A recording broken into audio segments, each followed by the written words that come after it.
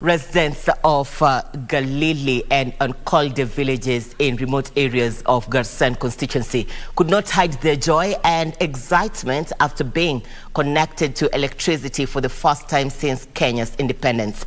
Energy Cabinet Secretary Davis Churchill says besides Garsen, the government has accelerated its rural electrification program to most remote areas in the country.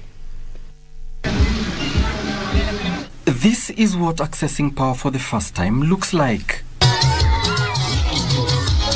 An excited village eager to utilize the possibilities that come with the electrification of their area.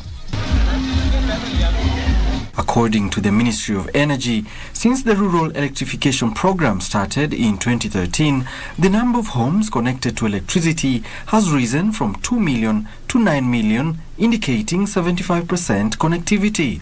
We can really come to where our people live, the Kenyans, and give them the power so that they can feel empowered, they can feel part of the country, part of Kenya, and be able to be part of the development of this country.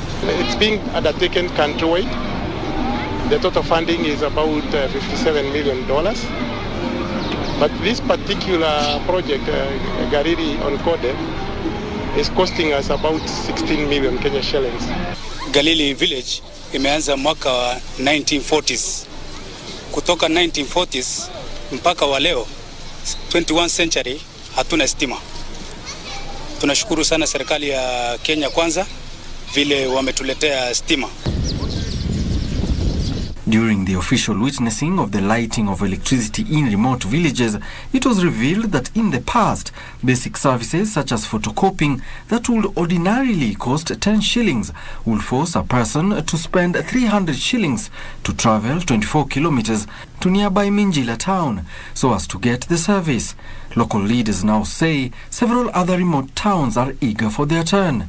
Kuna kijiji hapa inaitwa Gomesa hapa jirani na Galili, kuna hii Balo na Dibe pamoja milimani.